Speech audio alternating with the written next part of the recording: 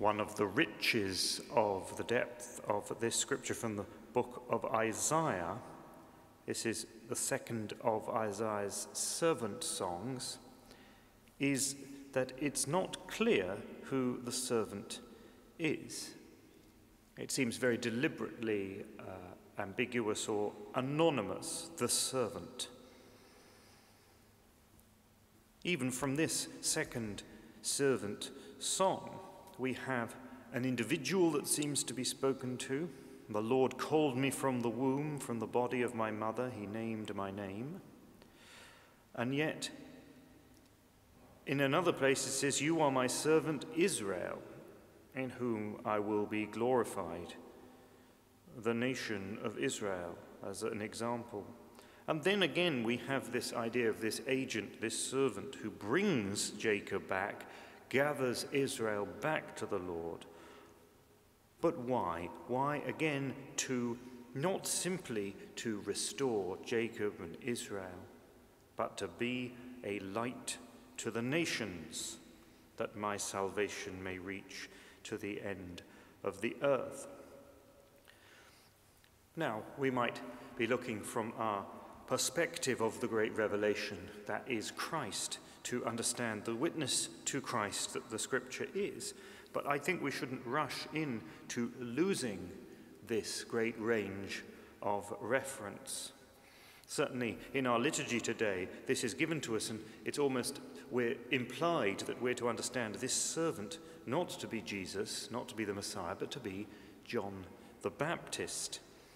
And yet it also, this language, the light to the nation, recalls Jesus' Sermon on the Mount, when he calls for all of his disciples to be lights to the nations. And this also made me think of something that Jesus says later about how the kingdom of heaven is like yeast that leavens.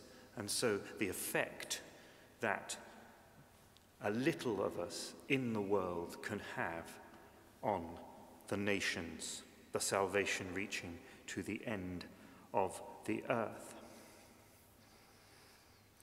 Turning then to the Gospels and thinking about how they speak about the story of salvation, this salvation that reaches to the end of the earth. Mark leaps straight in with the story of Jesus, as so does Matthew, in different ways. But it is Luke's Gospel from among the synoptics that has a big, long introduction, that has the story that is the origin of our solemnity today. The story we heard a bit of read in the Gospel, that is of the birth, not just of Jesus, but of his precursor, of his herald, the story of the miraculous and sign-filled birth of John the Baptist. But that begs the question, it seems to me, is why is John chosen as a herald, or perhaps more deeply, considering this anonymity, this ambiguity, this great range of meaning that the servant songs can have, that the prophecy of the Old Testament can have? Why not just is John chosen as herald, but why does Jesus need a herald? Certainly the language we have all had through the liturgy is about going ahead of the Lord to prepare his ways before him. And Mark certainly, and the other Gospels give that passage from Isaiah they apply it to John. Why does Jesus need a herald? Why does the Lord need his way prepared for him? I think one way of thinking about it is to recall in Jesus' own ministry his varying levels, his mixed success in bringing his message of the coming of the kingdom to people, particularly the place he is from, particularly the place he grew up.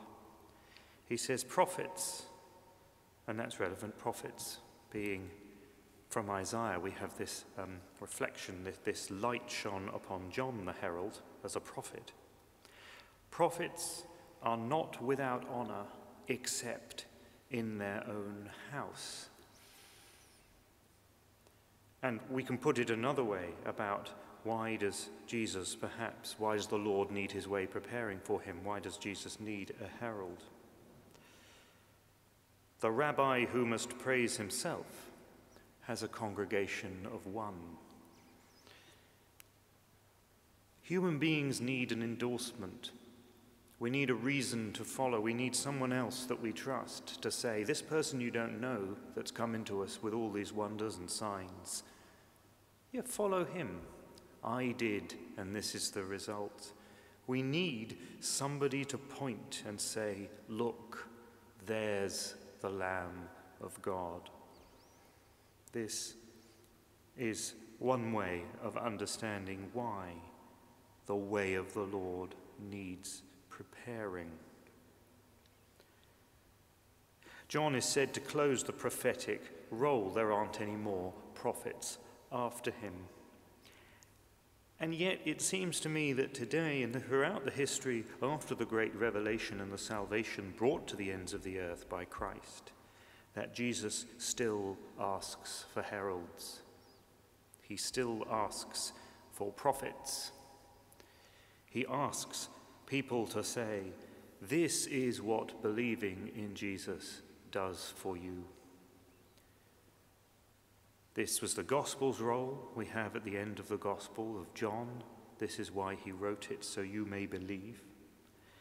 It's the church's role to be the leaven in the world, the light to the nations, the servant of the servant songs. It is our role to be Christ's heralds.